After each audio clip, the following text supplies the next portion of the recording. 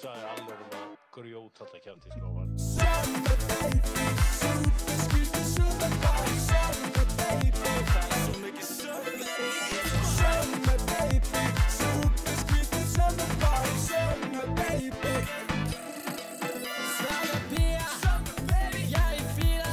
Lækka í þessu. Já, Segi ég. þátturinn er byrjaður. Herru, já, komið sæl og verið velkomin í Close Friends episode 16. Huge. Huge. Og þriðji gesturinn okkar er í settinu, í stúdíónu.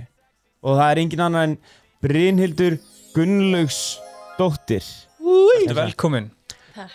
Social media star, TikTok star, ultimate thirst trap queen of Iceland. Er það ekki bara ágætt? Síðast en ekki síst, góði vinur. Já. Já, við erum mjög góð vinnur. Fyrst og fremst Nei, góð lækka vinur. þessu lagi. Nei, það er klárst. Já, Sko, það er mottóið mitt, ég er fyrst og fremst góð vinnur. já, við erum búin að þekkja Brynhildur lengi. Ég og Brynhildur þekktumst frá því bara, 4 ára eða eitthvað? Já, mitt. Já, frá Egilsstöðum, kemur þaðan. Veitu, akkur þekkir þú einhvern á Egilsstöðum?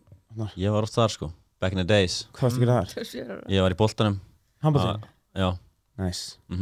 Og svo skutust þið svolítið saman líka upp á stjörnuhiminin þegar TikTok var svona að ná fótfest á Íslandi, þegar ekki? Sjá, þú fyrst Ég karriðaði hana sko. Já, það er svolítið, já, þú komst, já, þú var svolítið plattformi sem henni vantaði til að koma sér áfram, Já. sko. Er það málið? Má segja það? Já, Brynhildur, ertu já. sammála þessu? Já. Ég er líka samanlega þessu. Ég var alltaf að gera grína Arnari með hvað ég var alltaf að reyna að ná honum. Þetta var smá svona keppni, því við vorum alltaf svona 1.1, 1.1, Já. 1.2. Ert þú búinn að surpassa Curly núna? Svo ég er bara búin að skilja hann eftir í Í reiki. rikinu. Hakkaði mér sér sko. Já. En ég hætti á undan henni að ég vann. Já, já, þú varst hættur, þannig að það varst ekki að reyna lengur. En hvernig var það svona? Var ég komin í milljón þegar þú fyrstu milljón? Já. Ok, ég var alltaf undan þér og hætti á undan þér. Tölum aðeins meira það, svo relatable Já. topic fyrir hlustendur. Hvað er þetta sann? Ég veit aldrei hvað þú ert og eitthvað. Ertu að byrja á Íslandi eða? Svona já og nei, ég er bara búin að vera í Belgíu Gera hvað? af því að kallinn er að spila körfubolta. Hann er atvinni körfuboltamaður þar. Já. Hann Johnny. Já. Ekki J-O-H-N-N-I, heldur D-J-A-N-N-I, eða ekki Ég eitthvað. runni Eða, já, þú veist, einmitt. Má ég heyra? Og Johnny, hann er frá, Vá. hann er frá, Króatíu, Þetta er einu sinni, Króatíu. má ég heyrta einu sinni enn. Johnny. Einu sinni enn. Það er sexy.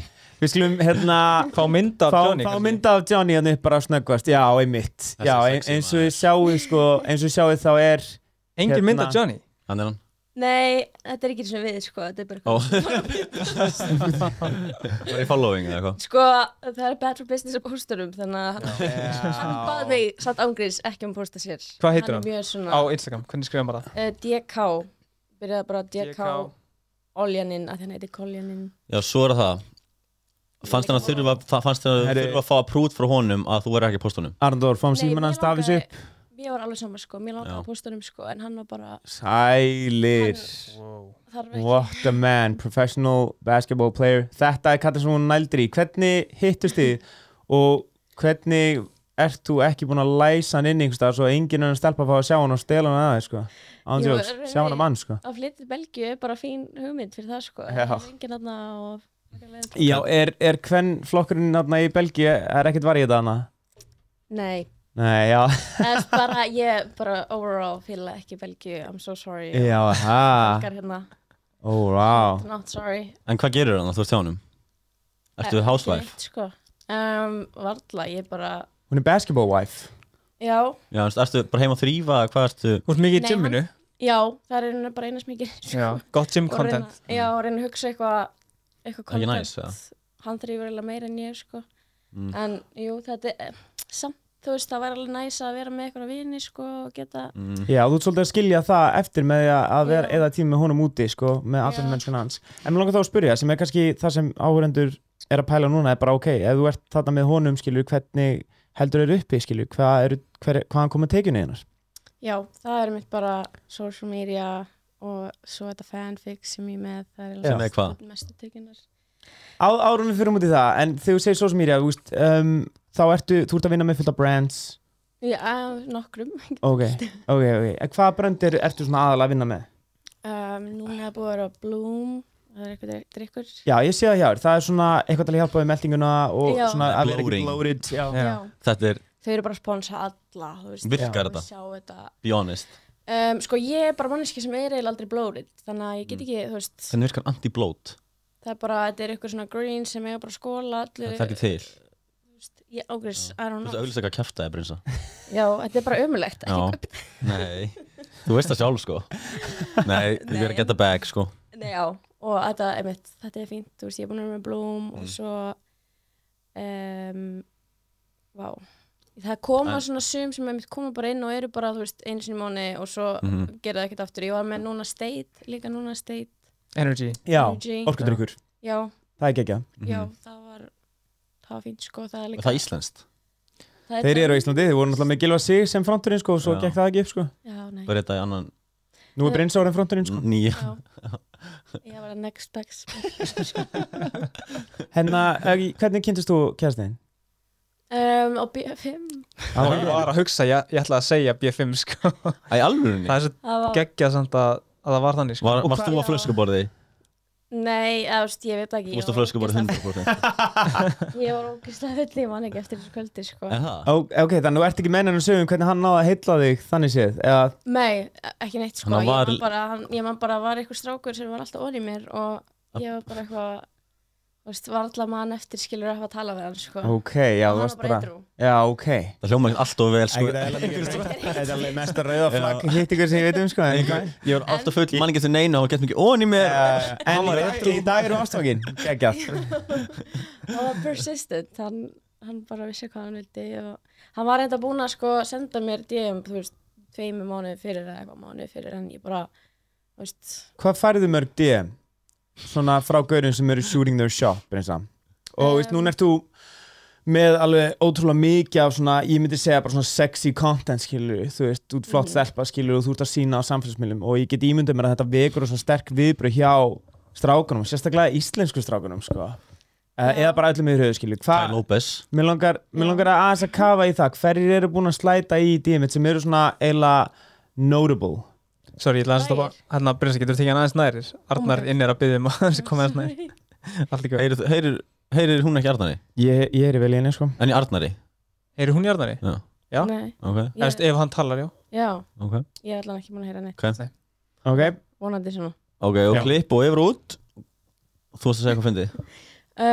Er talað þá fræga sem að, Nei, bara svona, þú veist, hversu mikið af DM-um ert að fá og síðan hverjir eru svona, hver er það sem manns svona eftir, skilur? Hún er væntanlega með fullt í request sem er bara, þú veist, yfir fullt af einhverjum milljón skilabóðum. Algjörlega, ég er svona forvitin að vita, þú veist, hversu mikið að skoða og líka, bara já, hversu mikið af árit ert að finna fyrir það, skilur við?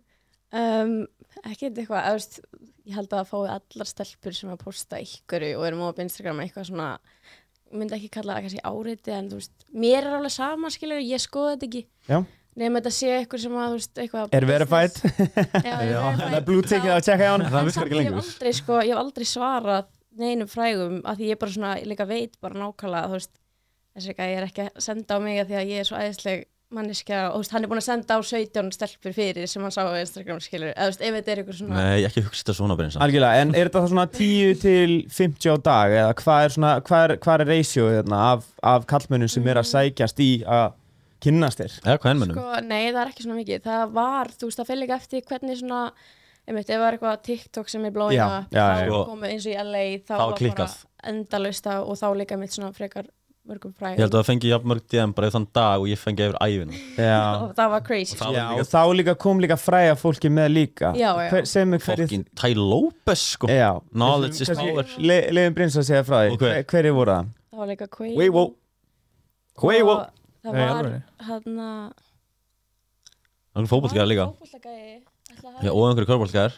Já, Kevin Durant. Nei, Það er frekar hart, já. En hann byrjaði bara að followa En mig. það var bara út að setja mig í stóri, ekki? Var ekki þá, eða? Nei, það var Quavo. Hvernig leið kærastaninum þegar Kevin Durant var að followa? Kevin Durant, fyrir þá sem ekki vita, er eitt besti körfuboltamaður arguably allra tíma, skilju, og spila núna með Phoenix Suns, því miður svo voru þeir að detta úr playoff-keppninni, en hann er talið vera eitt besti allra tíma. Hvernig leið Johnny þegar þessi maður var að bara making his move í rauninni, sko?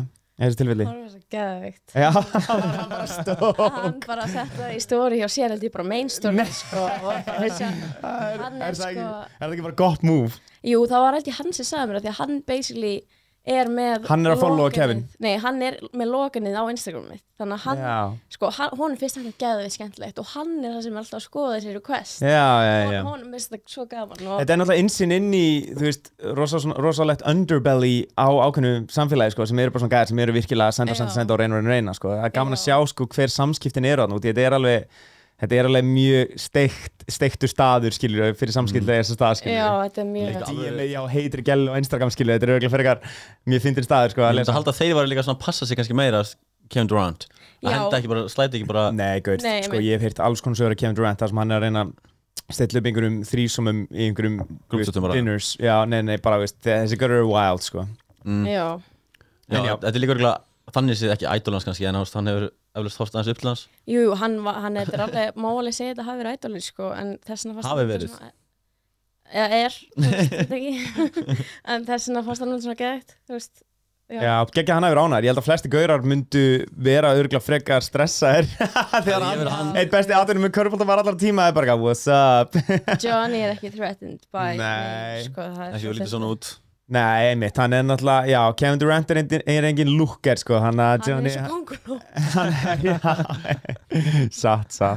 Já, áhugavert, sko. Já, hann er Spiderman. Má ég henda þér í eitt hérna burning question, eða? Shit, já.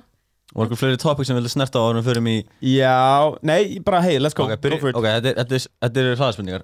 Fuck. En það máttu vera lengi. Ok, ég er svo, ok. Ok, hvernig varstu senast að gráta? Fyrir dag. Af hverju? Út engu. Af hverju? Ég bara, þú veist, það var bara eitthvað alltaf Svolítið bara með að við getur bara... Og svo bara virkaði ekki neitt. Það er stundu svoleiðis, en við erum betri en þetta, við grátum ekki. Hörðu við handjónum? Nei. Ok. Hvað er mesta sem að rukka fyrir #ad? $4,000. Huge. Nice. Geggjað. Ok. Það er hart. Jarðaði mér hana. 600 skall eða eitthvað, aðeins meira. Já, aðeins við það, já. Þú forseti einn dag, hverju myndir þú breyta? Á Íslandi?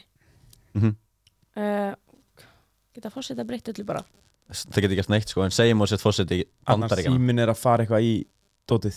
Síminn minn? Já. Færði hann í stað. Radiation. Já. Hverju myndi breyta? Já. Bara... President Brynsa. Fá sól. Fá sól. Já. Herru, taldu það, eru búin að sjá þetta hana í Dubai, já, það er Dubai, sem að þeir eru byrjað að gera rigningu, búið til rigningu. Já. Bara fyrir utan borginni eða eitthvað hannig? Já, ón á borginni? Inn í borginni, já, út af því að til að gera þetta meira eins og þetta sé alvöru borg. Jesus. Búið til rigningu. Sko, það er svo fucking mikill peningur þarna. Já. En er ekki burning questions í gangi? Já, burning questions. Jú, burning questions. Skrýtnasti staðið sem þú notið ástar á? Bara úti. Einhver stað, ég man ekki hvað þetta var, já. Úti. Hot. Eitt hlutur sem flestir vita ekki um þig. Sem að Ég veit eitt sem flestir vita ekki um þig. Hvað? Já. Það er örugglega margir sem að, þú veist, sérstaklega svona útlendingar sem að, kannski meira núna, en sem vissum þetta ekki að ég spilaði fótbolta. Já, þú ert búin að rýbranda þig. Já, ég er svona að reyna að, þú veist, það er eitthvað... Allan að burning questions. Þetta er kannski bara loka spurning og það er svo ætlaði smá með loka spurning að þetta. Biggest check frá fanfics? Sko, ég fæ borgað alla föstudaga. Nice. Alla föstudaga? Já. Þægilegt. Það er mjög þægilegt. Þannig að bara þannig að þá sem að ég fengi bara á viku, basically, að því að þetta... Segjum bara mánuð. Flesti mánuðir. Já, flesti fá borgað á mánuði. Hvað er með það? Svona 2 milljónir. Shit. What? Ég veist ekki að vera svona mikið. Og hvenær byrjaði á fanfics? Sem byrjaði eitthvað. Er burning questions búið? Heldur betur. Ok. Segðu okkur hvað er fanfics? Sko, fanfics var... Strákar, myndin var að detta út. Ok, sorry, já. Created, bara, það var sem sagt hérna... Cameron Dallas, var það hann sem bjóð, eitthvað heitir hann? Já, Cameron Dallas, Já, sem var eitthvað svona, hann var TikTok-stjarnar, eða ekki? Jú, Já. eða svona hann var í Eða Vine. Madcon eða eitthvað, það var hann Já, já. Væn, já. Þetta voru Vine-gaurar sem voru að gera svona early svona thirst traps Já. á Vine. Og svo voru eitthvað hljómsveit eða eitthvað. Já, Thirst traps á Vine. Já, þeir voru að gera thirst traps á Vine, alveg way back, sko. Early to the game. Svo voru þeir með svona boyband túra Bandaríkin og voru svona að fara upp á svið og gera eitthvað svona TikTok-dans og eitthvað dót. Já, basically, sko, þetta var alveg... Og hann var svona einn af þessum stærstu. Já, jú. Það gæðin sem stofnaði fanfics. Já, hann stofnaði þetta og einhverjir aðrir svona áhrifavaldar held ég. Og þetta var mitt aðalega bara fyrir, skilur, svona very big creators og fans að sjá auka content, basically.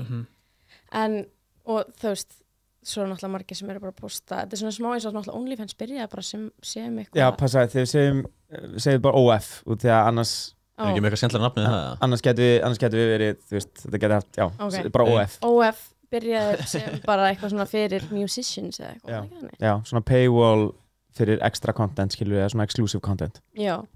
En ég basically bara er að posta myndum sem að náðu ekki á grammi, sko. Já. Þú veist, það er ágrís ekkert meira. Já, þú veist, þú ert í rauninni ekkert að byrta neitt öðruvísi content en þú ert að gefa út á Instagram. Þetta er bara auka content sem er ekki á Instagram. Já, ég myndi aldrei posta einhverju, þú veist, sem að myndi gera eitthvað svona, sem væri eitthvað svona, hvað sem er detrimental fyrir mig, eða skilur sem væri svona... Sem er í rauninni sem myndi taka skrefið í að þetta væri klám. Já, þú veist, sem að væri bara eitthvað svona sem myndi... Þetta er allt eitthvað sem að hver sem er getur séð, þú veist bara mamma mín getur séð þetta, skilur, og þannig að þetta er bara Instagrami, skilur, þetta er svona svipað. Er líka verið að selja svona special request, skilur, tásur og hvað næst, eða? Já, sorry, má ég bæta þessu spurningu hjá Arnari, og kannski vera að, við vorum með Önnu sem gest síðast, hún var að taka sérst viðtal við OnlyFans, fyrir ekki OF, fólk sem á Íslandi, og og það sem þau tölu er einmitt að þau byrjuðu þar sem þú varst en síðan var freistingin svo mikil út af því að fólk sem var að subscriba voru að bjóða svo mikið pening að þau dróust að endanum út í það og þetta er kannski það sem Arnar að spyrja sko, er að þú veist þessi special request sko, ert þú búin að fá einhver þannig sem eru búin að vera svolítið þú veist freistandi að gera skilur mikill peningur fyrir að gera eitthvað x skilur hvernig dílar við það og veist, hvernig hugsaðu þegar eitthvað svona kemur inn því að veist, við tölum þetta daginn peningur hefur áhrif skilur og að hafa allir sinn prís skilur til að gera hvað sem er skilur klárlega, en ég hef aldrei verið þú veist, peningar hafa aldrei stjórnað mér bara remotely, bara ekki neitt sko og ég fór, ég fengi request skilur sem er bara upp á eitthvað fáralega upphæð Góðum með það, droppa henni því ég er ekki að segja fáralegt sko þú veist, það eru bara eitthvað svona myndir sem eru bara meira nudity fyrir skilur miklu meiri pening. Segðu það, hvað er upphæðin? Hvað er hæsta upphæðin sem verið búin? Segðu það. Það hefur alveg verið sko kannski svona $500,000 fyrir eitthvað, þú veist, 2 myndir eða eitthvað. Getur ekki feikað það bara? $500,000 eða $500,000 íslenskar? Íslenskar. En þá ekkert fyrir eitthvað svona, og það er líka ekkert eitthvað að það, þú veist, ég held að fólk sem er að inn á, ég er bara búin að establisa frekar vel og sérleika og ert subscribed, að ég er ekkert að gera svoleið, skilju. Þetta er meira bara eitthvað svona, og það er líka sem er mesta kýið í þessu. Anna, tattu síman frá? Mesti kýin í þessu er að hafa svona fylgjendahóp sem er svona stór og er smá bara svona kannski ekki obsessed en er bara svona get interested, sérstaklega gæjar skilur, eins og bara TikTok það eru skilur 90% strákar og ég er með 1,8 miljón manns á TikTok en þetta er ógeðslega mikill fjöldi þannig að þú veist að koma fullt af strákum þaðan sem eru bara til í að þú veist bara styðja skilur eða whatever. Já, þau vilja bara styðja þig. Já, og þú veist, væri bara til í að sjá meira content yfir höfuð, bara af mér sem ég ekki posta neistar annars staðar. Er ég leiðilega vinur að vera ekki subscribing? Kannski er subscribing, ég veit það ekki. Já, ég var búin að taka til því, sko. Ættu við, sem viniðinni, ættu við að vera eiginlega að supporta þig, skilju, eða þú veist, væri það ekki weird? Nei, þú veist, þetta er kannski ekki svona, þeir eru ekkert eitthvað, en þetta er náttúrulega mest megnis bara til þess að sjá fleiri myndir af mér, skilur. Já, þeir eru náttúrulega skotnir í þér, það má segja það, eða ekki? Jú, og þú veist, það er það sem þetta er, af því að þetta myndi kannski ekki virka fyrir margar stelpur sem eru kannski bara ekki með fylgin einstar. Þú þarft að fá eitthvað svona stóran hóp og svo kemur bara pínu lítið magn af þessum hóp. Algjörlega, sem eru tilbúin til að taka þetta skref og vera að borga fyrir eitthvað ekstra content frá þér, sko. Hvað eru margir að subba? Það er nefnilega bara, ég held að 400 núna. Ok. Vá, sem er svona fókið mikið ótrúlega mikið sko. Já, og hvað rukkast? Er fólk ekki að rukka svona $10-20 eða $5-20 kannski? Fyrir subscription. Já, eins og OnlyFans og það, ég Jú. veit ekkert þetta í lofa sko. Það er $12 held ég, eða 13. En svo náttúrulega tekur fanfics sko einhverja prósent af þessu. Já.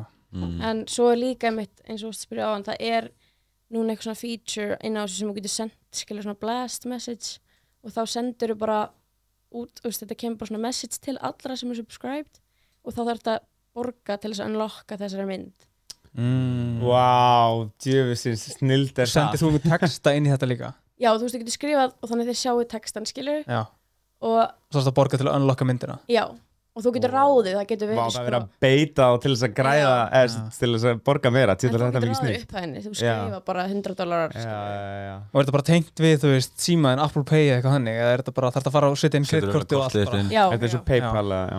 Er þarna, já, ég hafa með eitthvað spurningu. Já, getur ekki eins og special request, ertu vond og feikara bara, googlar bara sexy tósa eða eitthvað, þú veist? Ég myndi örugglega gera það ef það væri eitthvað svona Alveg upphæð? Já, ef það væri eitthvað svona weird emitt og alveg upphæð, þú veist, en samt ekki ef það væri bara eitthvað Sendum við mynd af nöllóninum og það er 500 skall. Nöllónum? Ertu doing it? Nei, nöllónum. Nærbyggsónum. Þú veist og ég fæ 500 skall fyrir að senda bara eitthvað gælur. Nei, bara mynd af nöllónum þínum.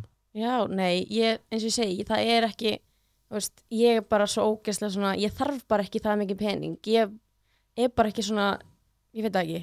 Þú ert ekkert eitthvað gráðug. Nei, alls ekki, þú veist, og ég þarf bara það sem mér finnst þetta bara frábær peningur nú þegar og það er betra fyrir mig frekar að halda þessu bara frekar svona normal og fá bara ágæðs pening og svo get ég notið þennan pening til með þess að núna er ég að fara að launcha Fatalínu. Ertu í buxunum eða? Er ég núna? Já. Nei. Lélegt. Það eru reyndar ekki komin til þess. Hvað heitir þessi Fatalína? Aurora. Geggjað. Já. Nice. En mér langar að spyrja þig, Brynsa, þú eiginlega sko, þú ert svolítið einstök hérna á Íslandi og ég held að ekki margir eru basically að gera það sama þú.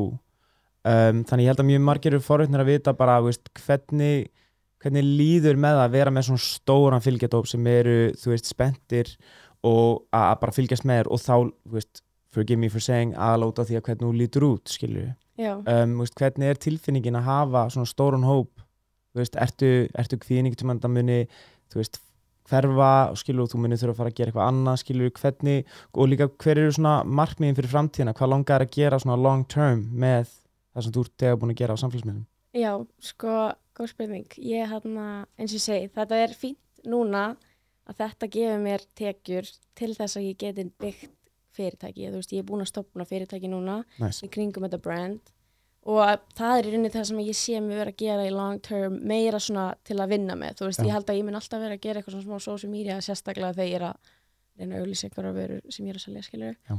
En upp á, þú veist, að ég missi þetta, þá er mér alveg sama í rauninni, að þú veist, ég er ekki eitthvað svona, þegar ég byrjaði, þú veist, þá var ég kannski alveg svona, þú veist, fannst ekki gaman að ég var að fá svona mikla athygli, bla bla bla, en núna, þá er þetta bara svona, basic. Þú veist, mér er alveg sama, sko. Hvernig var það þegar þetta fyrst var að gerast? Þú náttúrulega kannski vissir á að væri alveg sæt, strákar eru búin að sína athygli í gegnum tíðina, skilur, þú svona hafðir hugmynd það, skilur, en þegar þú fær svona bilaslega mikla viðurkenningu í gegnum samfélagsmiðlum, það hlýtur að vera svolítið overwhelming. Það hlýtur að vera svona mikið að processa, skilur, og líka, þú veist, það hlýtur að hafa haft áhrif á bara, þú veist, hvernig þú lítur á sjálfa þig innra með, skilur. Hvernig ertu búin að díla við þetta, þú veist, þannig? Þetta var einmitt, skilur. Og hvernig var ferlið? Þú veist, hvernig... Já, og þegar þetta gerðist, ég man bara, þá einmitt vorum við að hanga svolítið saman þegar vorum að ferðast til Króatíu og London og þá var ég, skilur, að fara að ég fór náttúrulega frá sko 20.000 followers í 1.000.000 á sko svona 3 mánuðir. Var þetta eitt myndband sem komið bara úr? Já, þetta var bara eitthvað eitt myndband sem var einmitt í mínu mati, sérstaklega núna, ekkert, bara ángriðs ekki neitt spes myndband og mínu mati bara... Þú hoppar á trend og þú vannst trendið. Já, og þú veist, ég ennþá í dag skil ekki af hverju þetta fekk svona mikla athygli, en þá einmitt var þetta svolítið overwhelming að því ég var bara búin að vera í fótbolta allt mitt líf, var bara búin að, þú veist, vera fótbolta að vinna og einmitt var í vinnunni þetta er að gerast og er einhvern veginn bara svona, þetta er bara gett steikt tilfinning þegar það er allt rólegt í, þú veist, the real world og svo bara milljónir sem eru bara að horfa á þig og tala við þig at one time, skilur. Tala þig. Já, þannig að þetta svona bara ógeðslega mikið að gerast hér en einhvern veginn ekkert að gerast hjá þér, eða skilur, þetta allt bara einhvern veginn svona, þetta svo stekt, sko. Hvernig breyttist svona daglega lífið þitt eftir að, þú veist, þú fórst að vera svolítið fræg og stór á samfélagsmiðlum, þú veist, var öðruvísi að fara í bónus eða bara, þú veist, í maturbúð og fólk var kannski kannast við þig eitthvað þannig? Ekki alveg fyrst, ég held að það hafi skapast eitthvað svona skrítin, hvað sem menning eða whatever, eftir að allir byrja að taka myndir með TikTok-stjörnurum á Íslandi og það byrjaði bara einmitt með Arnari og hinum Arnari að það var bara eitthvað svona alltaf verið að taka mynd með þeim og ég held að þá byrjaði krakkar að vera líka svona ok, hún er líka núna orðin fræg og þá ætla ég að spyrja mynd og það var kannski einmitt bara svona litli krakkar sem voru aðalega að taka eftir mér, skilur. Þeir eru aldrei lent í að vera í bónus og svo þú veist, væntanlega samt örgulega gaurar að horfa aðeins lengur á þig en kannski annað fólk en þú veist, fannst einhvern tímann fyrir að þú veist, einhver gaur var að horfa á þig út af því að þú ert gælan á TikTok, skilur. Já. Hefur lent í einhver svona óþægilegum aðstæðum með eitthvað fólk sem er svona, já, kannast við því? Sko ekki eitthvað svona óþægilegum aðstæðum en svo náttúrulega bara er Ísland svo ógeðslega lítið land og allir þekkja alla, þú veist, þú þarft ekki svona að vera eitthvað TikTok-stjarna til þess að eitthvað gæði sé bara eitthvað, skilur þannig að, og ég veit ekkert ástæðan okkur eitthvað gæti að vera að stara á mig, skilur, bara verið að því að þú veist, ég líti út eins og frænkans eða eitthvað, skilur, en svo myndi ég alltaf að zooma eitthvað svona, oh my god, þú veist, hann er, þekki veit hvað ég er, skilur, en ég fann aldrei eitthvað ekstra mikið fyrir því, sko. Nei. Ætlar að búa hérna á Íslandi til framtíðar, eða? Ég held ekki, sko, eða ég mun alltaf vera eitthvað á Íslandi, sko. Langar Johnny ekki til USA, eða? Hann var í Bandaríkjunum í 4 ár, sko, þegar hann var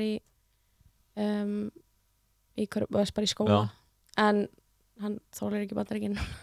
En hjá ykkur, ætlar að vera einhverstaðar hann í það sem hann býr? Já, þú veist, eins og bara með ferilinn hans, skilur, þú veist, hann mun alltaf vera að spila eitthvað staðar og þá fær hann bara íbúð og bíl og veist, þá verð ég bara það sem hann er, skilur, og svo einmitt líka get ég alltaf verið að fara heim og ferðast eitthvað annað og bara, þú veist. Kemur hann ekki bara til Íslands þegar ferillinn búinn og þið bara set up camp hérna? Já, hvað er gamall? Hann er 96. Ok, hann er svolítið ungur. 96 pælið því. Hann er samt svo mikill kall. 98, hann getur my daddy, sko. Já, satt. En hvað er þá með brandið, skilur, þú getur ekkert verið með það, þannig að, það er kannski svolítið erfiðar að fyrir að lonsa því úti eitthvað. Já, það er einmitt núna, akkur ég verð aðeins lengur núna, af því að hann er að fara til Króatíu bara í næstu viku eftir þetta tímabil. En það er einmitt akkur að ég þurfa að vera meira á landinu þegar þetta brand er að koma út af því. Er þetta gymmer eða er þetta svona lifestyle eða hvað er pælingin með þessu? Er þetta gymsjakk eða er þetta Nike?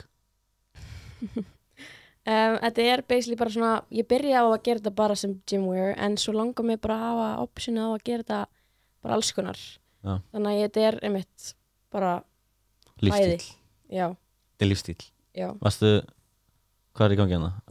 Ég er búin að vera í tattoo-eyðingu. Tattoo-eyðingu? Já, þessan er það. Er þetta ekki drekiðinn? Jú. Var? Þú sjáu bara munin hérna og þessu. Já. Hvert mun að fara oft? Og er þetta ógeðslega vont þess að fólk tala um það? Nei.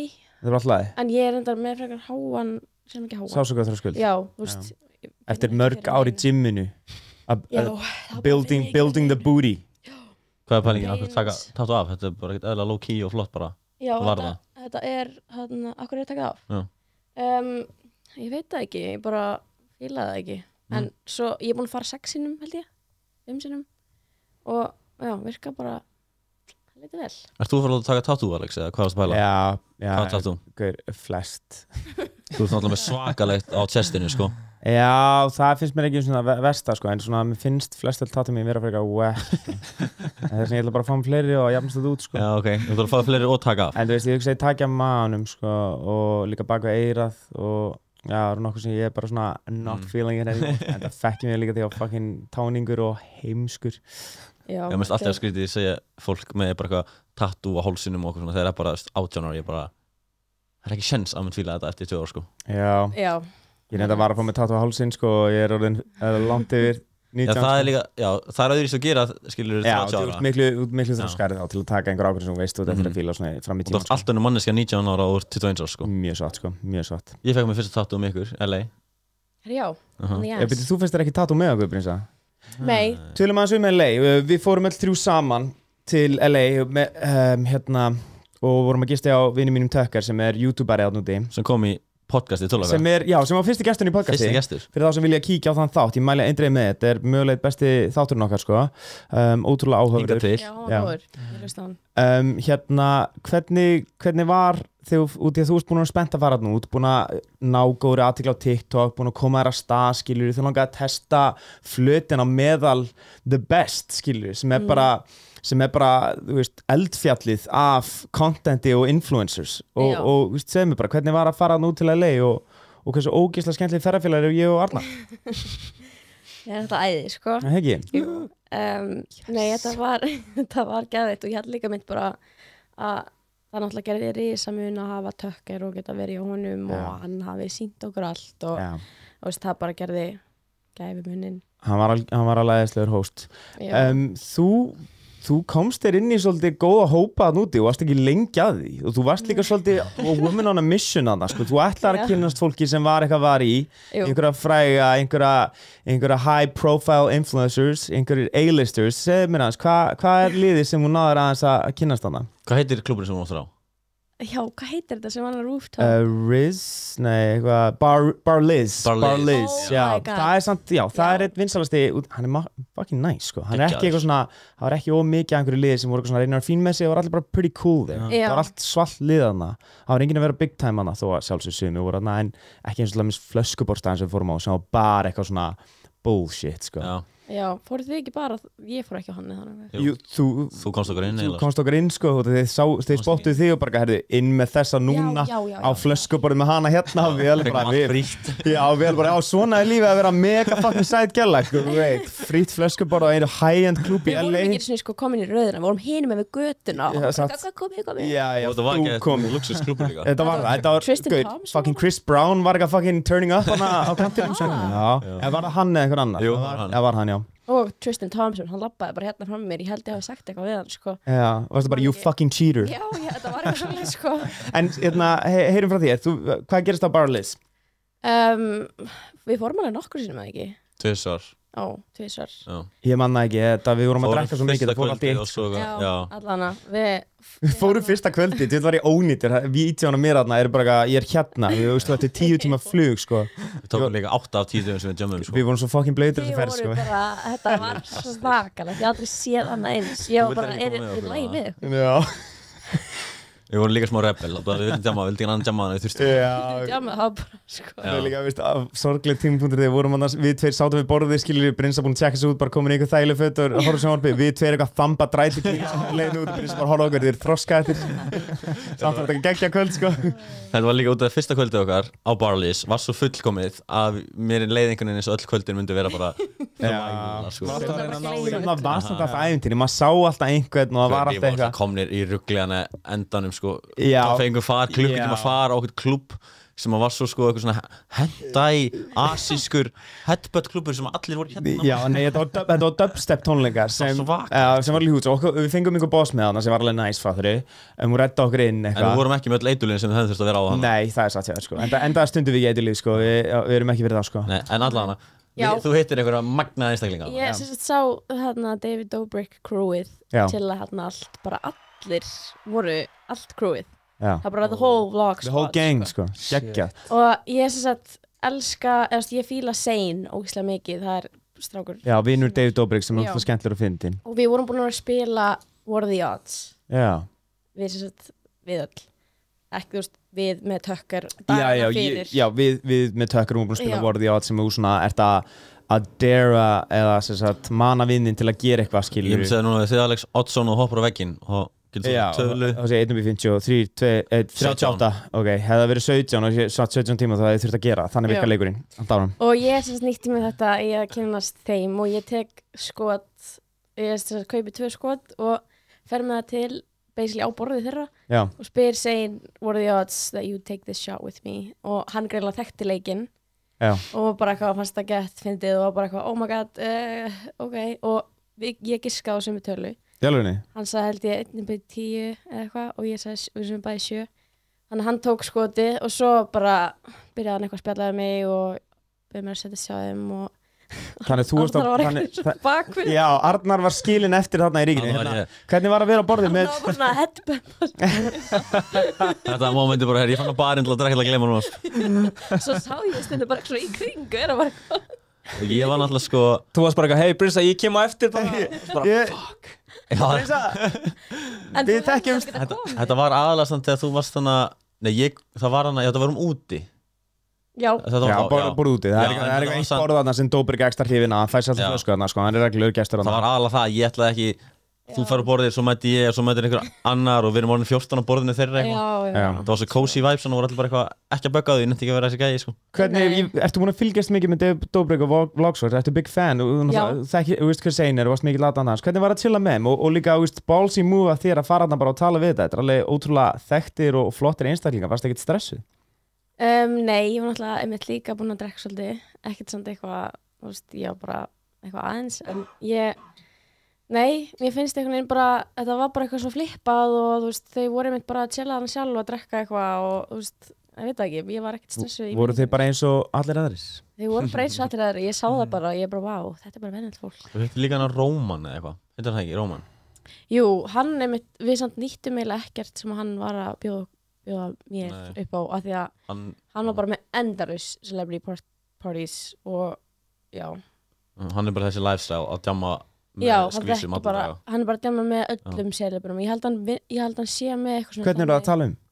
Þetta er eitthvað gæi sem á eitthvað Fire, vape einhver promoter Nei, alls ekki promoter, þetta er bara svona Hann er samt eitthvað svoleið, sko. Hann er eitthvað að vinna með celebrum af því hann er alltaf með different celebrum í Hann er svona sænar á Habitat til dæmis sem að Nelk búið að segja sem er svona drikkur svona sænar þeim og hann er svona ambassador fyrir hann er basically svona network Sam og Dröski hann er ambassador fyrir Habitat og hann er líka með vape sem hann er ambassador og sér að linka eitthvað svona fólk upp með vape hann er bara áhrifavaldur sem er bara deeply connected og er örgulega með eitthvað trust fund eitthvað þannig, já en já, þá sem er leið fyrst eins og ég ætti að hoppa niður af þessum 20 hæðum sem vorum á þegar við hittum hann oh my god, já, við hittum hann við hittum hann beintur framönda borð og þegar hann var bara með Kendall Jenner bara í síðustu viku, var ekki þannig? Jú, já, og þetta var svona þá leið mér fyrst eins og bara ég ágif vera hann át því að þú varst ekki að tala við hann, ég stend bara eitthvað og hann svona heilsa mér bara út af því að þú þetta var svona svo óþægilegt svona LA moment þar sem að þú ert gjörsamlega worthless fyrir honum sko en hún er ógeðslega mikið og hann er bara að tala við hann og drullsandi þetta er svona LA moment sko ég var náttúrulega að hafa mikla pælinga með að vera hommi hann úti sko til að auka tækifæri eðlilega mikið, þú veist svo mikið að requests frá þessu liði og þú fórum líka nokkur sem væri í LA og allt okkur request, ég þarf að vera hommi þið voru að posta miklu content sem var að virka ógeðslega vel þú veist, þið voru að fá bara repost á bara stærstu mýmsíðunum í Eddie Hall var að hana stitsa okkur já, það er highlights, ESPN bara, það var bara allt og þetta er held ég líka ángríns af því að TikTok, þú veist, það fer svo mikið eftir hvar þú postar í heiminum. Það er eitthvað svona já, 100%. Við vitum alltaf bara hvernig algoritminn virkar hérna heima, þú veist, það er bara fyrst það bara postin til Íslendingana og ef hún nærða að engage eitthvað x þar, þá nærða að fara fyrir utan. Og það ángriðs var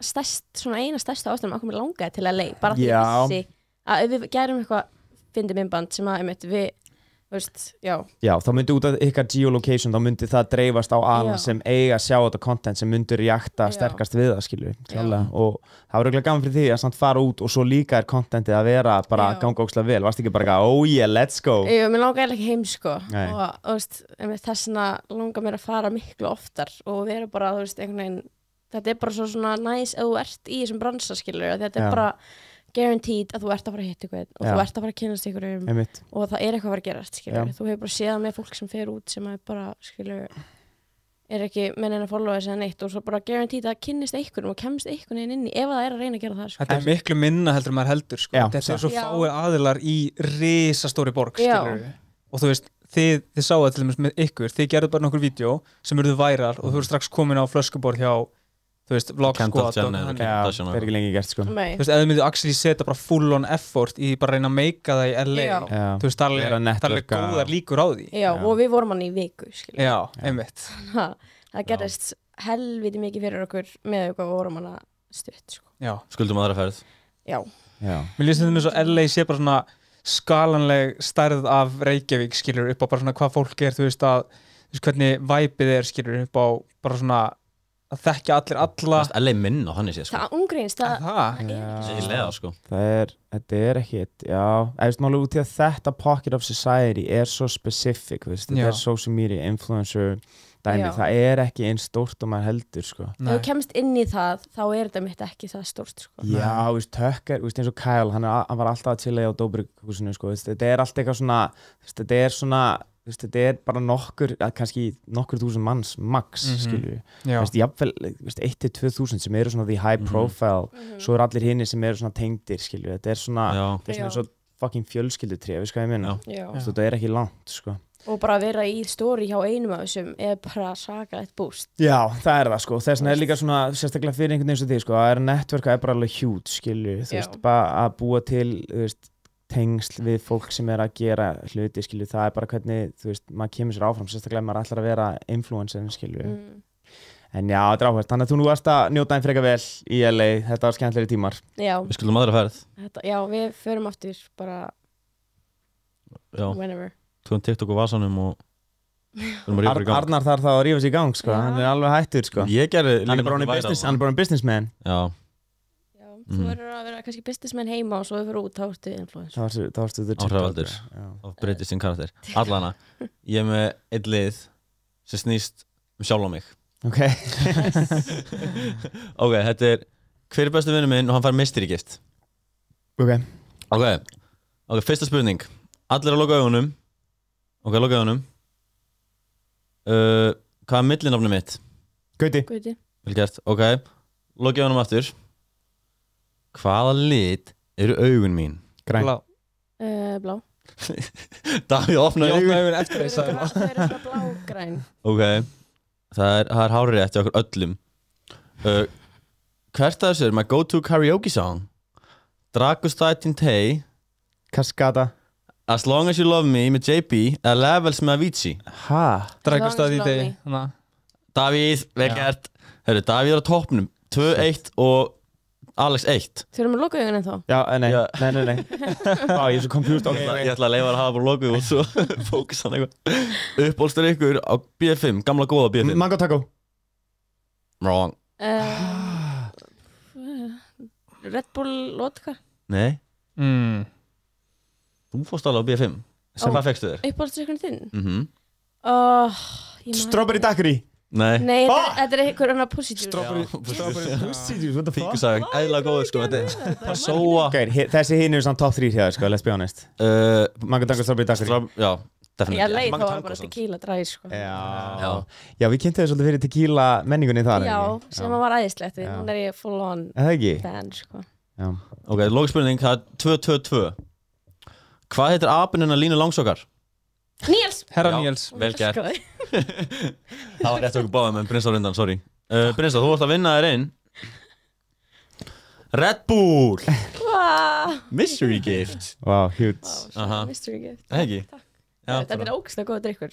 Já, talandu þessi þáttur sponsor af Red Bull. Við þakkum Red Bull kærlega fyrir að styðja okkur og hlusta og hjálpa okkur að stækka þetta verkefni. Takk. Nýji Red Bull Juneberry Summer Edition komin í búðir. Við mælum eindreið með þið farið og fá okkur 1, 2, jafnvel 3 stykki. Wow. Þetta besta bragðið, sko. Það verður bara að segja, sko. Þetta better than the original. I'm just saying it like it is, sko. Finnst þetta betur en original þessi? Þessi? Já, miklu. Aha. Interesting. Mér langar aðeins að spóla tilbaka það sem við vorum að tala á. Út í mér fannst þið ekki alveg kannski ná að kafa nóg mikið í það. Og það var processin á því að fara frá því að vera bara stelpa sem æfir fótbolta, eins og svo margar stelpur í Íslandi, í því að vera bara social media superstar. Já. Og kannski, mér langar að kafa í mental processin hjá þér, Brynsa. Hvernig finnst þetta að vera búin að hafa áhrif á þig og horfið tilbaka, sjálfstraustið þitt eða kvíðaðinn og þessi hlutir, skilju, hvernig sérðu munar þá og núna? Ég held að sé bara svolítið svona það eina sem er kannski svolítið svona neikvæð áhrif á að verða viral. Hver eru neikvæð áhrifin? Þau eru bara það með þetta, ef eitthvað myndband gengur gett vel eða kannski 3 í röð ganga ógeðslega vel, að þá er ógeðslega mikil bömmer þegar 5 næstu myndbönd eru ömuleg eða ganga ótrúlega illa. Það hefur áhrif á daginn. Já, og það í rauninni hefur bara miklu meir áhrif á mig heldur en það ætti, að því að einmitt, þú veist, ég var að byrja svolítið sérstaklega því að þetta TikToki mitt og það byrjaði svo mikið á því að allt sem ég postaði var going big, skilur. Já. Þá var ég svo bara svona einhvern veginn guaranteed að það myndi alltaf einhvern veginn ganga vel, skilur. Og það er mitt svolítið erfitt þegar eitthvað sem maður gerir. Þú nærði ekki að brjótast út fyrir, þú veist, í rauninni íslensku viewin eða svona cappið, skilur, sem er alltaf á, veist, ákveðnum TikTokum. Það er eins og þú nærði einhver exi og svo annarkort, ef það fyrir yfir þá fyrir alla leið, en annars helst það bara hérna. Arnar, þú kannski kannast þetta líka. Ég tengi ekkert eðla við þetta, sko. Og sérstaklega mitt að vera held í Belgíu líka er erfiðara, að því að ég er ekki þekkt þar. Nei, mitt. Og að vera hér að posta er aðeins öðru sér, að því að þá er þetta aðeins meiri post, að því að margur þekkja mig, nokkur þekkja mig, þannig þá er svona smá engagement fyrir að koma, þú nær baseline engagementu til þess að ná til að pushast lengra. Einmitt. Og það er einmitt erfiðar í Belgíu líka bara því að það er svolítið svona culture difference, þú veist, það sem er gaman þar eða þú veist, það sem er svona fyndið og fólk er að horfa á, skilur. Þannig að ég held að það sé búið að eyðileggja svolítið fyrir mig, sko. Hvar myndir þú fitta best inn? Þú veist, hvar væri best fyrir það að vera? LA, baby, LA. Og út af því að líka 50% af followersum mínum eru frá USA. Þannig að þú veist, það er mjög mikið. Það er mjög mikið, sko. 70% af þínu followers eru frá Norður Kóreu, eða ekki? Nei, ekki alveg. Er það sátt? Nei, þú ert samt alveg með, hvað var ekki, Kína? Þú ert alveg með 40% Kína, eða ekki? Nei. Krullunar, sko. Nei, ég var samt mjög... Það var eitthvað, þú sagði mér þetta, bláðin. Já, það var ekki 40%, en það var skilur, þetta er ógeðslega vel dreft hjá mér, sko. Það var eitthvað vídeo sem bara performa ógeðslega vel í Asíu. Já, það var alls konar svona myndbönd sem að blóa upp og ég var takast svo mismunandi lög, eins og ég tók Senorita, það var endalaust að spanjólaleiði, skilur. Svo fyrir þau vídeo eru svo verallega, skiptir ekki máli hvað tungumál tala, þú skilur það, skilur, til söngur og fólk er að syngja með og vera að bonda og vera vinir. Þetta er hana United States 33%, Philippines 28%. Philips já. UK 14%, Indonesia 14%. Já, það er... Svona Asíulöndin. Bangkok, Ho Chi Minh City. Þetta er eitthvað svona það sem vinnbundinu að fara. Þú ert vinsæll í Asíu, sko. Þú þarf til að take a little curly tour þar, sko. Ég þarf eiginlega að finna einhvern umbásmann. Hei, umbásmann, ert þú ennþá með einhvern umbásmann? Nei. Góð spurning. Já, þú ert að sjá bara allan businessi sjálf. Já. Við vorum alltaf saman hana Swipe Media. Jú. Tölum aðeins það. Hérna, hvernig var upplifun ykkar í Swipe hjá honum Nökkva? Hvað hafið að segja að vinna með honum? Hvað hef ég að segja með það? Hendu honum bara undir bössin, maður, nei, tjók. Það var svolítið fínt í byrjun, sérstaklega bara þegar ég vissi ekkert hvað ég var að gera. Og planið var ekki að verða inn úr social media. Já, þú veist kannski ekki endilega búin að bara, fatta leikinn í raun. Þú varst bara þú bara varst að fá allir þessi views og þetta áhorf, skilur, og þú vissi kannski alveg hvernig átt að búa til skemmtileg vídeo, skilur, þrátt fyrir að vídeónir var að ganga vel. Já, klárlega, og það var einmitt fínt til að byrja með að sjá svona hvernig þessi bransi virkar, eða þú veist svona bara hvernig þau gerðu þetta og hvað er hægt að gera úr þessu, skilur. Það var fínt að sjá hjá þeim. Já, þannig þeir hjálpuðu þér aðeins að grow í rauninni svona sem creator. Og svo kynnist ég náttúrulega Arnari Pétur í gegnum það og við fórum alveg í einhverjar ferðir og þú veist, já, ég held svona overall bara allt í lagi, sko, en já. Arnar, en þú? Arnar, nú mesta PC fixi hitt, sko. Já, ég er alveg sammála, sko, þetta var geggjað, þetta voru svo mörg saman og þess að fórum til Króatíu og fórum til London og alls konar skemmtilegt.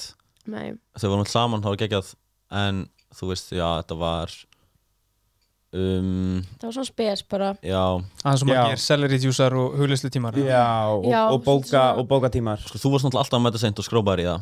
Já. Ég mætti í það. Og, þú veist, ég bara sá ekki pointið, sko. Voru sektir fyrir að mæta ekki? Bara svona sem ég á, sko, þú fegst að heyra message, já. Fegstu bara að skila bóð? Þú fegst the message. The message. Já.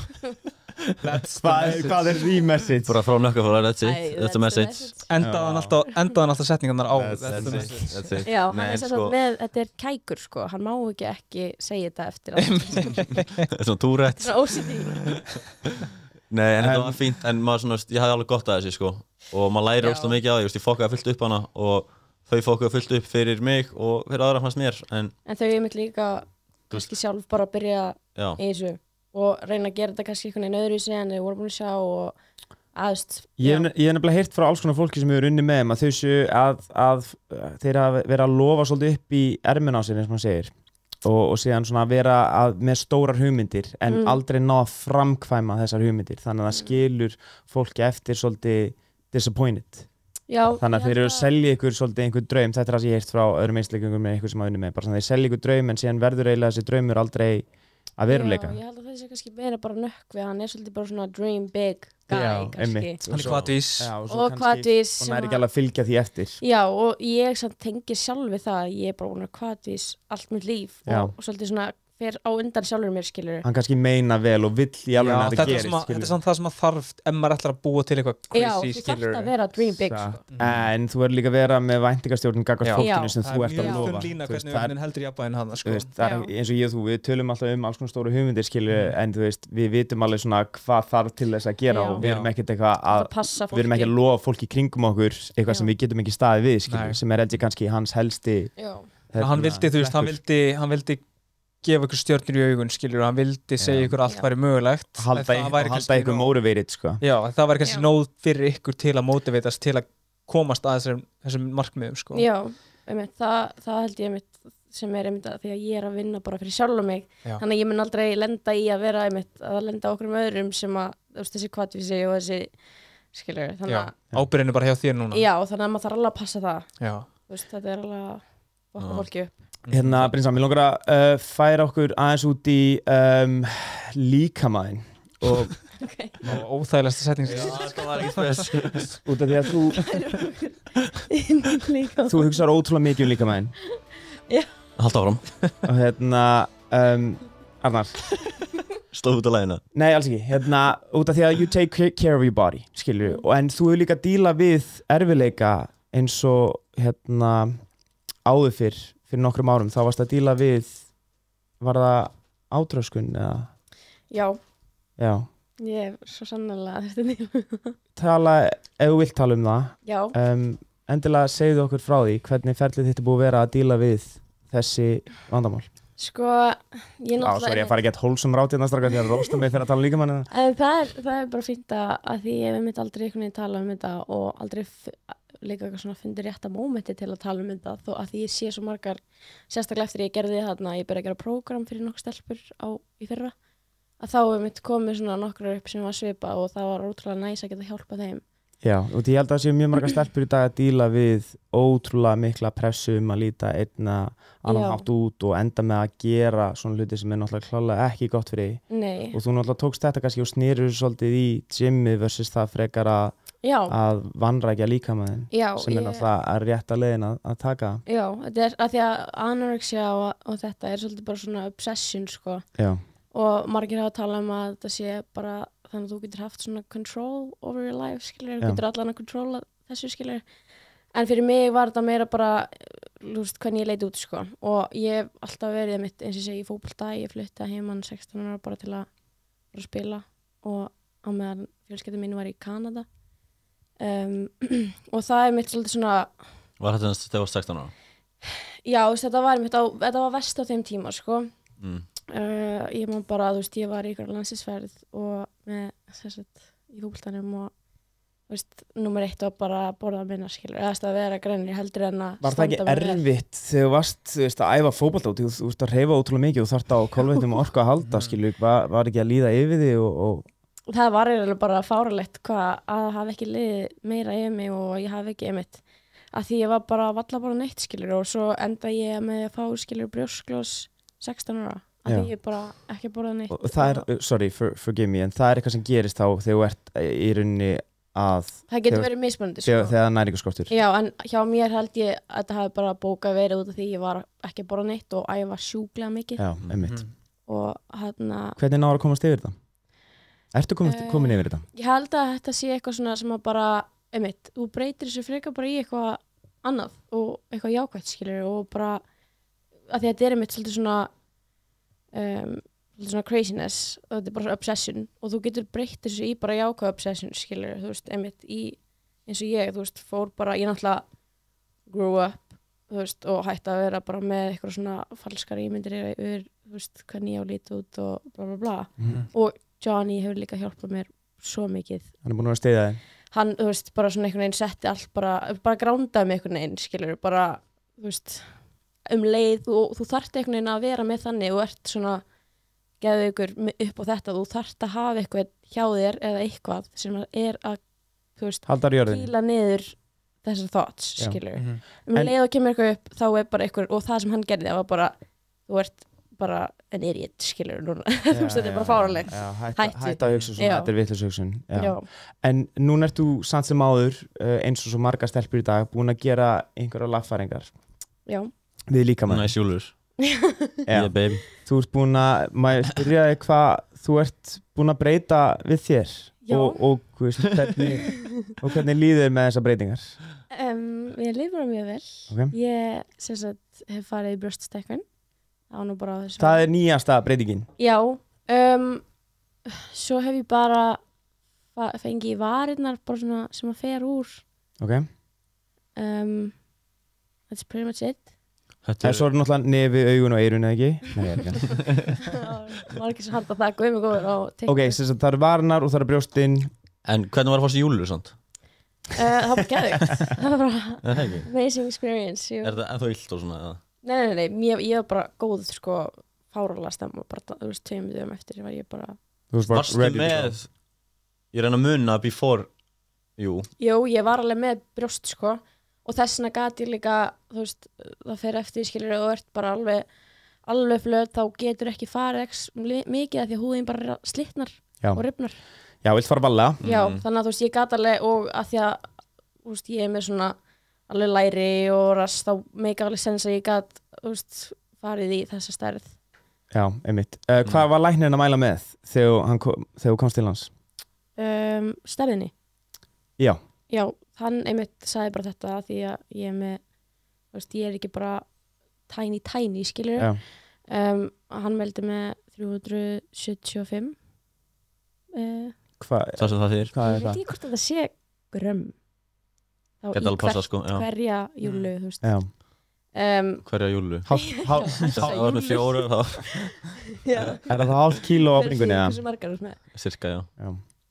Og ég gerði það bara. Það sem hann sagði. Ég var svona búin að alveg searcha eitthvað þetta og svona hvað, þú veist, talaði fólk sem hefur fengið þetta áður og hvað svona.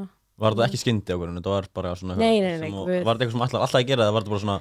Ekkert alltaf, af því að á tímapunkti fannst mér bara flott að vera bara, þú veist, alveg, og mér finnst það ennþá, skilur, mér finnst bara, þú veist, já, þetta var bara einhvern veginn svona, ég byrjaði eitthvað svona ósrætt að finna fyrir því að því að ég man bara alltaf þegar ég var á pillunni að þá stækkuði brjósti mín og þá var ég geðveikt happy og mér fannst bara næs að vera þá, skilur, í eitthvað topp eða bla bla bla, en svo leið hætti þá var ég bara hætta, þú veist, vilja vera í sömu fötunum, skilur, og þá þetta var svona over 2 years þannig ég var bara svona, ég nenni ekki að vera alltaf að byrja á pillunni til þess að ég fóði stærri brjóst, skilur, og þá var ég svona, ok, þetta er miklu meira þannig sé betra en mitt.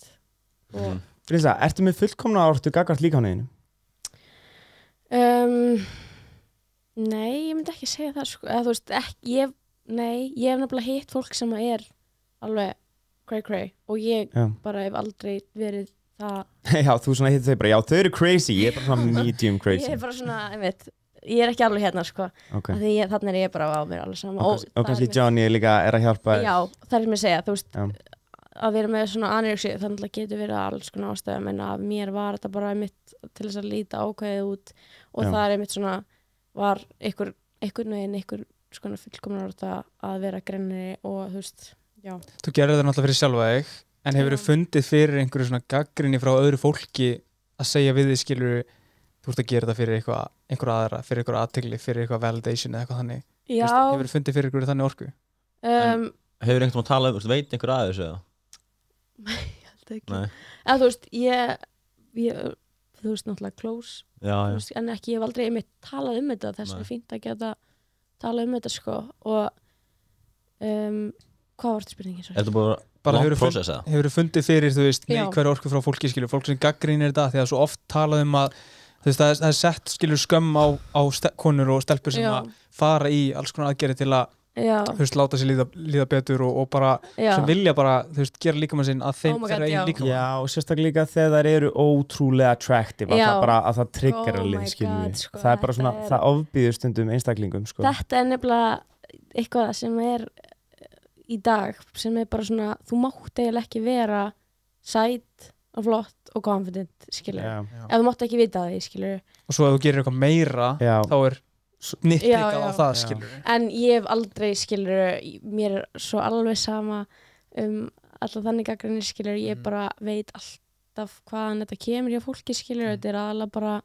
insecurity á þeim og ég hef alltaf sagt bara, þú veist, stelpur geta gert það sem að vilja, skilur, það sem að langar og ef þetta er eitthvað insecurity, þú veist, þá hvort sem þú ert að vinna í því með því að gera það eða ekki, þú veist, þú bara gera það sem þú vilt, skilur, og bara go you, þú veist. Hvernig er með vini og vinkonur? Hafa vinkonur þínar verið supportive eða hafa einhverja vinkonur orðið jealous í gegnum þennan process á þú að vera venjulega fótboltastelpa yfir í að vera social media superstar? Var eitthvað jealous í það nú? Því að mér finnst ég gengi í gegnum, þú veist, svona vini sem voru ekki endilega alltaf að supporta það sem ég var að gera og það braut alltaf hjarta mitt. Það var alltaf erfiðasta hluturinn út, ég elska vini mína. Þannig að og svo heyri ég niður í bæ að þessu bara fucking shit yfir mig og baktala mig, sko. Það er ekkert verra, sko. Hefur einhvern tímann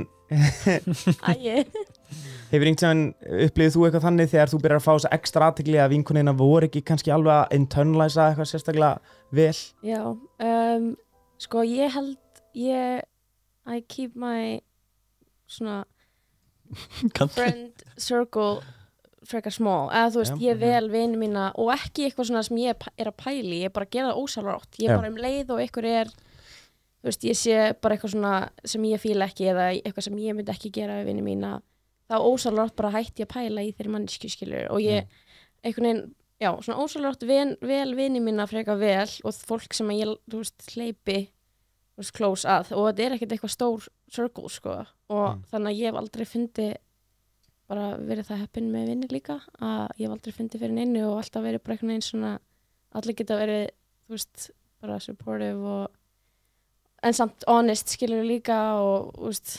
Já, þau eru að vera hreinskilið við, þau eru ekki verið bara yes men. Nei, það er aldrei og líka með það, skilur, ég fíla ekki yes men í bara svona lífinu mínu yfir höfuð, skilur, og þannig að það er líka eitthvað sem ég vel, þú veist, eitthvað fólk sem getur verið honest en ég er samt líka bara með my best intentions að því ég hef alltaf verið bara, ég er svo mikið þannig með vinni mína, skilur, ég er bara so rooting for them og maður á að vera þannig, skilur.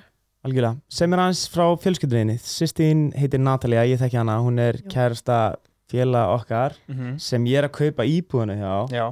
Tölum hann í síðasta Svo pældi hvað Íslandi tengt, hún er systir kærasta Begga, ég er að kaupa íbúðinu á Begga og við þekki Begga Ísland. Ég bý hjá þeim núna, sko. Já, einmitt. Sem frá fjölskyldinni, ég veit bara átt systur og ég veit átt væntalega pappa og mömmu. Tekið frá þeim. Væntalega. Við erum öll frá Eistum, þannig að þau eru frá Eistum. Þannig þið eru í skrýtnari kantinum, hefur þurft að vinna úr því? Það er búið að vera mjög erfitt, sko, já. Fluttin alltaf byrjað 16 ára. Ég var bara She left the trauma in Egilsstaðir at an early age. Nei, en já, þau eru sérstaklega ennþá í Eistum, ég á litla systur og lítinn bróður og svo með Natalíu sem er eldri en ég, þannig að við erum 4 systkinin. Já, 4, ok. Já, og já, þau eru bara amazing. Sorry, þú sagðir lítinn bróður, Natalíu og litla systur og Natalíu eldri. Já. Hvað eru litli bróður og systir gömul? Bróður minn er 19 ára, nei, hann er 20. Hvað finnst honum það sem stóra systir hans er að gera? Ég held hann sé minna, ég hef aldrei spurt hann út í það, sko. Er hann að subscriba eða? Það var ekkert mála bara supporta. Bara svo að followa með Instagram, sko, en ég var einmitt að spá í þessum daginn, sko, af því að hann er orðið svolítið, ég finna að hann er svolítið protective af litlu systur minni af því að hann eldri en hún en ég var, þú veist, ég var algjör tomboy og þú veist, hann hefur ekki áhyggjur af þér ég var þú veist, þegar við vorum þá var ég bara svolítið að stjórna honum skilur, þegar við vorum krakkar þú veist, hann einhvern veginn gerði allt sem ég gerði og bara svona en ég held, þú veist, það hefur hann örugglega einhverjar skoðanir en ég held að hann sé samt ekki bara viti alveg hvað ég er að gera, hann tristi mér. Hvað er hann gamall? 19 og hann supportið bara já, þú veist, hann en mamma og pappa, hvað finnst þau allt situationið? Það bara Instagram og já, bara í rauninni líka bara, þú veist, út af því að þau eru náttúrulega eldri kynslóðin, skilju, við öll, skilju, við skiljum alveg leikinn, skilju, en fyrir þau að horfa outside in, sko, það er þetta mjög skrítið fyrir að sjá þig vera ótrúlega sexy on the gram og búa til content sem ótrúlega, þú veist, þannig, skilju þú hlýtur að þurfa að útskýra fyrir þeim einhvern veginn hvað þetta skilju, eða ekki? Eða eru þau bara eitthvað geggjað, velgert, allt frá hann? Já, þau eru rauninni, ég er mjög heppin með það að mamma og pabbi hafa einhvern veginn, ég er svolítið fyndin karakter þegar ég var yngri og hef aldrei gert. Ertu ekki lengur semst? Jú, líka Jú, víst. Þú veist, en ég var svolítið svona, þú veist, pabbi sagði mér bara daginn, bara hefur Brynhildur einhvern tímann gert eitthvað sem ykkur annar hefur sagt henni að gera. Eða hlusta á eitthvað sem ykkur annar hefur sagt henni að gera. Og ég var bara þannig sem bara, og hef alltaf verið þannig, ef mér langar að gera eitthvað, þá þú ferð þína einlegir. Já, og sko, ég hef bara einmitt það heppin að þau eru bara, þú veist, byggðu mig líka bara svolítið þannig upp að ég get gert það sem ég vill og, þú veist, whatever og þau bara þekkja mig, skilur þannig að þau hef alltaf verið bara supportive og treysta mér líka bara að ég viti hvað ég er að gera og að ég sé happy með það sem ég er að gera og þannig að það er bara æði, sko. Þannig að þau aldrei verið eitthvað sagt við bara, af hverju er rassiðin á svona mörgum myndum, Brynhildur mín? Mamma er svona, gerir grínaði kannski, hún kommentar stundum, hann ertu líka með minni eða eitthvað svona rassaveit. Það er geggjað maður. Þau eru bara, það er stutt í gríni og báðum og það er gott þeirra. Já, það var leiðilegt að pappin væri bara nei, hvað minn góður ekki annað thirst trap.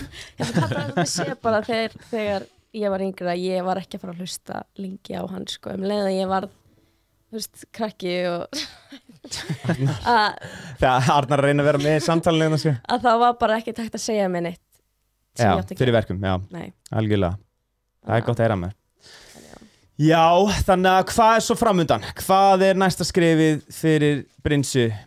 Í rauninni, sko, er safe to say á sért stærsta TikTok influencerin á landinu eða, þú veist, er einhver hérna heima sem er stærri? Ég veit ekki. Hvað er skalinn á þessu?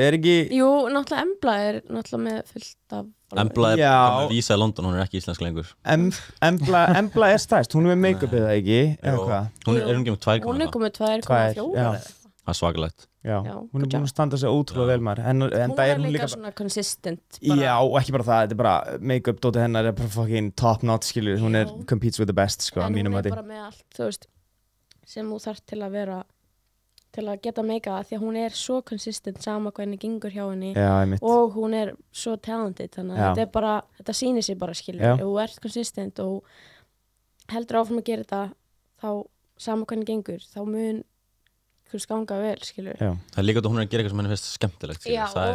Hún hefur ástríðu fyrir heppin að þetta geti, þú veist, einmitt eins og með mig, ég er ekki með neitt genre á þannig séð TikTokinu mínu.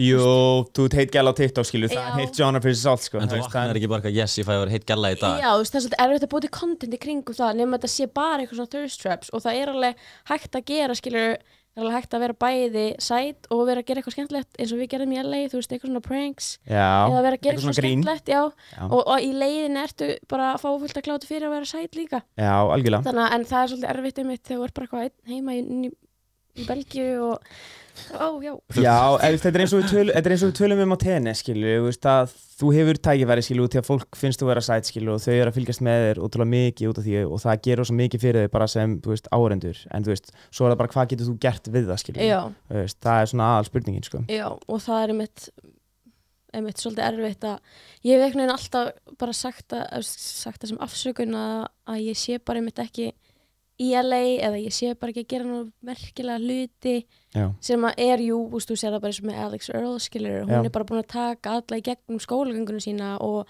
partíin sem hún að fara í og fólki sem hún að hitta og vera með, þú veist, og það svolítið svona bara in itself ógeðslega geggjað experience og hún líka bara svona frekar relatable og skemmtileg og bla þannig að Já, og fyrir þá sem ekki vita hver Alex Earl þá það basically, það side stelpa sem basically sneri svolítið, hvað segir maður, the hot girl on TikTok on its head, já.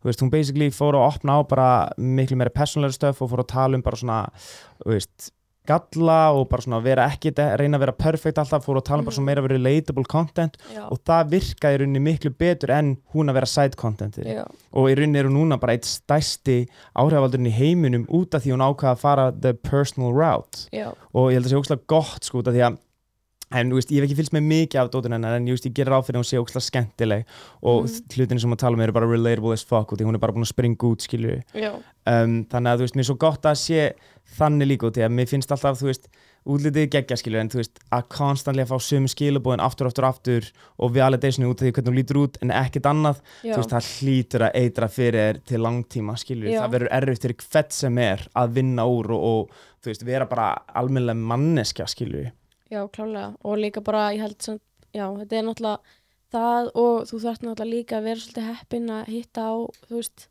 kannski ekki heppin, þetta náttúrulega líka að vera bara hver hún En það eru svona sumir sem bara einhvern veginn ná að komast í gegnum þetta, af því það eru alltaf margar sem voru að gera þetta, sem hún að gera. En það eru bara svona ákveðin, þú veist, manneski sem að ná einhvern veginn bara ekstra mikið til allra og pushast í eitthvað trend og líka leið og það verður eitthvað svona smá trend í kringum eitthvað mannesku þá eru bara allir að tala og þá svo mikið engagement sko. Já, hún fór náttúrulega sko saman með þessu bandaríkjum hún fór bara allir newspaper um allt bara hún fór frá bara sko ekki 0 en 0 upp í bara einhverjum milljón bara á hún var alltaf einu bara the shit hún var líka eins og fyrir Coachella nei var ekki Coachella sem hún núna og líka fyrir með Dobrik og þau voru flying private og nice hún var með öllu svona þessu liði En það er fljótt að gerast sko, LA moves fast sko, eins og Takk fyrir sko. Dobrik núna bara hamstra og hann að hanga með þessum TikTokers og þessum nýju liði og hættar að gera sjálfur. Já, það er mjög fyndið sko, en það er svona að hún hafi, þú veist, sýnt líka svona vulnerable side og að hún ekki bara eitthvað perfect eða þú veist, sýnt skilur, allt þetta líka og þá náttúrulega voru fullt af stelpur sem voru líka að gera það. En það bara svona eitthvað við hana sem að, þú veist, hvernig hún gerði það líka og hún var ekki eitthvað, þú veist, ég veit ekki, þetta svona fín, ógeðslega góður balans á að vera sætt, vera samt líka relatable og ekki vera of eitthvað svona... Hún bara real, hún bara authentic, það máli, sko. Og það bara eitthvað svona, sem að það eru bara allir að fíla hana, skilur. Það bara, ég sé ekki heit á þessari gælu með hvernig hún var að fá ógeðslega mikla athygli. Ég bara aldrei séð eitthvað fá svona lítið heit sko. Algjörlega, hlýtur að koma eitthvað she'll be cancelled in the end like everybody else Já, það svolítið sem ég stressa Hún alltaf fullkomin núna eitthvað sko. Ég hef líka að segja þetta með hana, hún bara fullkomin þannig séð skilur Já, það bara allir bara rooting for her bara crazy sko. Já, það gaman hvernig fólk getur unnið fólki yfir sko, gegnum þetta vídeoform sko, það alveg magna sko Mér langar að færa dansa yfir á jammið ég og Arnar voru náttúrulega bara hellar allan tíman í LA ótrúlega gaman í okkur þú veist að halda aftur að þér Tvennt sem langar að spyrja út í, það fyrst út í þú áttur ótrúlega slæmt experience á jamminu sem var ástæðan okkur varst ekki endilega ótrúlega spennt að fara út í jammið með okkur á LA. Þú varst alltaf svona að halda tilbaka, þú varst ekki að vera út drukkin, þú varst alltaf að passa þig, skilji. Og meðan ég og Arnar vorum bara wow! Það er bara hvað sem Skilji, já, á 1, 2, ekki engi var að jamma ykkur, tökkur nendi ekki, þú nendir ekki og bara ég og Arnar að drekka dræti kíla og leiðin út, skilji. Það var ekki spurning, sko. Já, þú áttir svolítið negative experience sem þú varst svona kannski að vinna út úr, kannski þú segir okkur frá því? Já, bara í rauninni að mér hafa verið byrlað hérna á Íslandi. Já. Ég svona einhvern veginn... Hver var það? Það var bara vinur minn, sko. Þetta var bara... Ég, sko, já, ég endilega segja okkur frá. Ég, hélt þetta hafði miklu meiri áhrif á mig en ég hélt, sko. Þú veist, þetta gerist fyrst, þá var ég bara svona, þetta var búið að vera að gerast svolítið oft. Á þessum tíma, þú veist, það voru sko... Við þig eða bara aðrar? Við aðra stelpur, þú veist, bara í Reykjavík. Var þetta tímanum að vera að spæka fólk? Já. Þetta var á þeim tíma, sko. Og þá, þegar ég fór upp á eins og það hefði verið eitthvað trendi eitthvað, skilur Það var það, sko. Þetta var ógeðslegt, sko. Svakalegt, sko. En ég fór upp á Slysu og þá varum við bara 3 sama kvöldið að skilja. Og þetta Reykjavík, þú veist, það er lítill staður. En þá mitt svona bara, var ég bara eitthvað svona, ok, þetta var fucking weird og þú veist, ömulegt, skilur. Lýstu hvernig voru áhrifin? Hvernig var það? Ég basically bara dó, eða ég var bara blöt á gólfinu. Sko ég vil að smá to add to this og því að ég var ógeðslega sérstakri stöðu sko því að ég var þarna sama kvöldi og sá þig þú veist, ég var með fucking Guðrunu og Red Bull og Gretari minni mig vorum með eitthvað Red Bull kvöld og ég kem inn sko og svo sé þig bara og þú ert bara að fucking sko og ég bara svona, og ég sá skilu að það var ekki í lagi, þetta var ekki bara þú að vera full sko, ég sá að það var eitthvað en mál þetta er líka, þetta er ógeðslega sterkt teikt, guys, þetta er alveg frekar magna að segja. Ég var í engri stöðu til að gera neitt í því. Skilur við mig? Þú veist, ég sá alveg að það var eitthvað og ég var alveg bara svona, fuck, ég verð að gera eitthvað, en þú veist, ég og þú vorum ekki búin að kynnast nóg vel á þessum tímút, ég held að ég og þú vorum bara aðeins búin að spjalla á TikTok, ekki meira en það, sko. Og þannig að ég gat ekki farið með þig niður og bara herði, já, hún er búin að hún er búin að eitra fyrir henni, skilur við eitthvað að halda á mér það er bara fingunni hefur verið bent á mig, skilur og það er, no joke, það er ástæðan af hverju ég gerði það ekki og ég sé svo mikið eftir og því ég var að hugsa bara hvernig ég lít út í staðan fyrir að passa að þú verður upp á þú verður safe. Nei, ég skil samt alveg sem ég er ógeðslega leiður yfir og ég var genuinely hræddur þig, sko, ég sá þetta bara og ég bara svona fuck me, sko, og ég var líka við vinkonina, hún var ekki að nenna að fucking sinna, sko, hún var bara, hún er alltaf full, ég bara, nei, vertu fucking hliðin á henni, skil, hún er ekki á full, þú verður fucking fara með henni heim núna, þú veist, ég var að segja henni, hún var líka fucking mölvuð, en hún var bara hérna, og ég bara svona, shit, þetta er alveg, mér leiði ekki vel í þessum aðstæðum, sko, en samt á líka leið mér svo hjálplega svo því ég var ekki að fara að fucking draga þig eitthvað út fucking handónings, skilur, þú veist, shit. En hvað á maður eiginlega að gera? Á maður að hringja á sjúkrabíl eða þú veist, hvað er eiginlega það sem maður gerir í þessu? Það er nefnilega málið, sko, það er, þú veist, vinkona mín mitt fyrst var bara eitthvað, hún er bara alltaf full en svo leið og ég var bara, þú veist, komin á gólfið og ég gat bara, það var ekki hægt að, þú veist, það var bara engin meðvitund, skilur.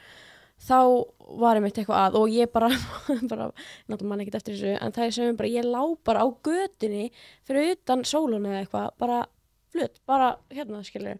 Og þá hringdu þær á sjúkrabíl og sjúkrabílskallinn héldi mig líka, ég var bara full.